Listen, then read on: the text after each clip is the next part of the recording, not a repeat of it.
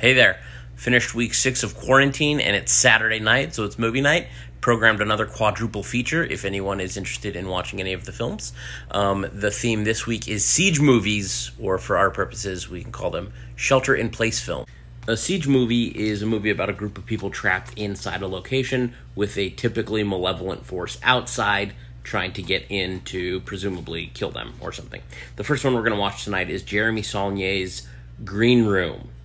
Green Room is a follow-up to his explosive debut, Blue Ruin. It stars the late, great Anton Yelchin, and in an uncharacteristically dark turn, the great Patrick Stewart plays a bad guy, leader of a Nazi group. It also stars Maybe from Arrested Development. It's about a punk band that gets trapped in a venue with a bunch of evil Nazis trying to get in and kill them. That sounds silly, but it's a white-knuckle thriller. It is action-packed. It's relentless. It is fantastic. Movie number 2 is David Fincher's Panic Room. Oops, that's backwards. It's all backwards. It doesn't matter. Scripted by David Koepp, who is most noted for his adaptation of Michael Crichton's Jurassic Park. Panic Room stars Jodie Foster and an itty-bitty baby Kristen Stewart. Forrest Whitaker. Jared Leto plays a very frustrating asshole role that I assume he excels at. And Dwight Yoakam in a very terrifying turn. Interesting note, Dwight Yoakam was the first celebrity I ever saw when I moved to LA. He was in a Best Buy perusing some CDs, and I said nothing to him.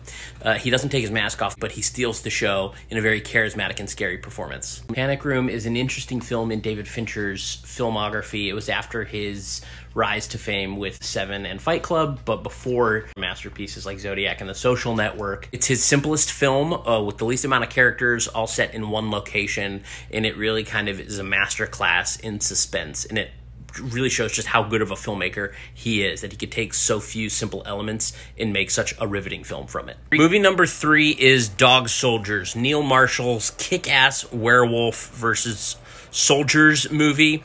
This was his debut, and then he would go on to do the horror masterpiece, The Descent. After The Descent, it looked like Neil Marshall was probably going to be like the next big name in horror. His follow-up film is called Doomsday, about Scotland being isolated from the rest of the world because of a virus. Very influenced by like Mad Max and Escape from New York.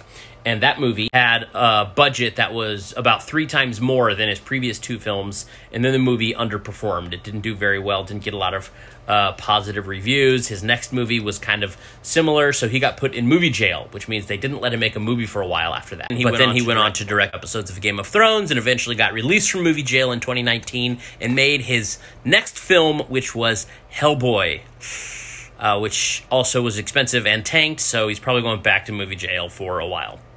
But all that drama aside, Dog Soldiers is a kick-ass movie. I love it, and I feel kind of personally invested in this movie because horror nerds have this weird thing where if they feel like they discover a movie, they try to turn as many people onto it as they can. When I first saw Dog Soldiers, I saw it a VHS on the video store shelf, and me and my brother Nathan were renting videos, and he was like, that one looks stupid, but I was looking at a still on the back cover that had a big practical werewolf, and I thought it was going to be awesome, and it was. Okay, we're about to start, so I'm going to make this last one quick. For our 4th shelter-in-place siege movie, we're taking it back to 1976 for John Carpenter's Assault on Precinct 13. Not his first film, but his first proper film. His first film was a student film that just got expanded into a feature called Dark Star, so this was the first kind of breakout movie he had where everyone realized he had some chops as a filmmaker. He composed the score as well. Terrific score.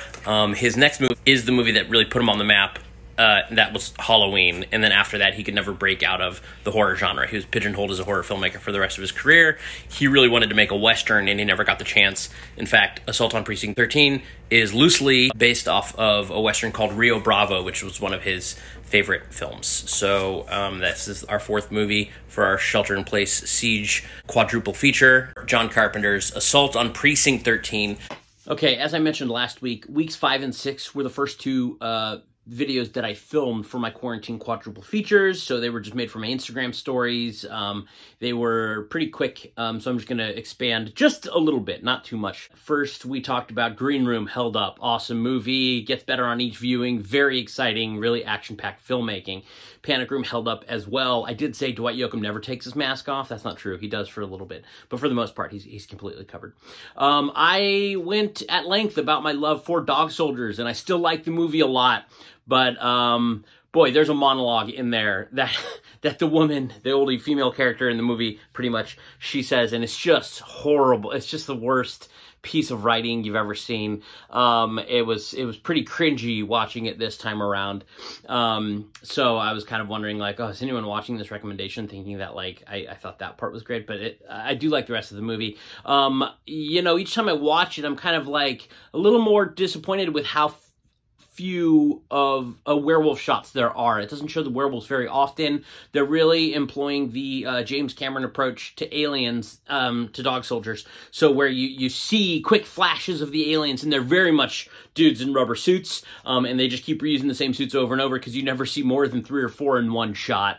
But it's still pretty exciting, fun movie. And okay, the main one I want to talk about, Assault on Precinct 13. I did mention the score a bit, but I can't really emphasize how great the score for Assault on Precinct 13 is. It's very simple, it's very rhythmic, but this was just kind of a preview of how influential of, not only of a horror filmmaker John Carpenter would eventually become, but a film composer as well. He's composed almost all of his scores, and that's a really incredible thing for a filmmaker to be so musically savvy as well, to understand so well how the music is going to affect the viewer, and to just do it himself. Like, he composed the classic score for Halloween, which is, you know, probably one of the most famous scores of all time, but Assault on Precinct 13 score is great as well, and that was just kind of a preview of how great he would become. Assault on Precinct 13 is a very stripped down film. There's very few elements to it, but it's so stylistic, and so kind of visually compelling. He has such a straightforward approach to filmmaking, but he just does it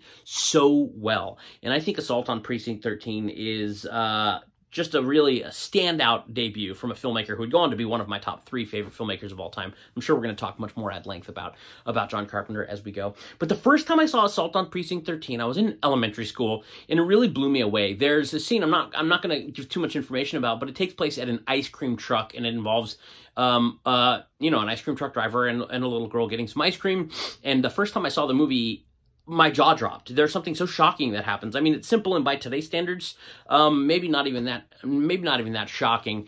But I hadn't really seen something like that in a movie before, and it really stuck with me. So the movie's very simple, but incredibly effective and really entertaining. And the main character is kind of the archetype for the type of John Carpenter hero that we would see in a lot of his future films, roles played by Kurt Russell and like James Woods in Vampires, but mainly Kurt Russell is the type of character that you see, the prisoner guy in Assault on Precinct 13.